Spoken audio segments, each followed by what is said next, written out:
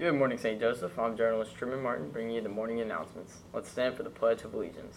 I pledge allegiance to the flag of the United States of America and to the republic for which it stands, one nation, under God, indivisible, with liberty and justice for all.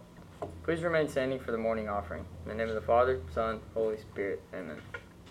O Jesus, to the Immaculate Heart of Mary, I offer you my prayers, works, joys, and sufferings of this day, for all the intentions of your Sacred Heart and union with the holy sacrifice of the Mass throughout the world, for the salvation of souls, the reparation of sins, the reunion of all Christians, and in particular for the intentions of the Holy Father this month. Amen. In the name of the Father, Son, Holy Spirit. Amen. Today's lunch menu is presented by Food Service Director Jeff Crowder. Happy Thursday.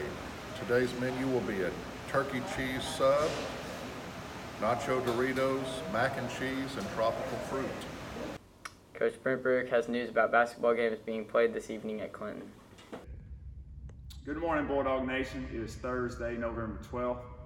What we got on tap for sports today is we have a non-conference basketball games at Clinton, starting at 5 o'clock with the 7th grade girls, followed by the 7th grade boys, junior girls, and junior boys. We are sorry to announce the homecoming pep rally set for today has been rescheduled to take place on December 1st at 1:15 p.m.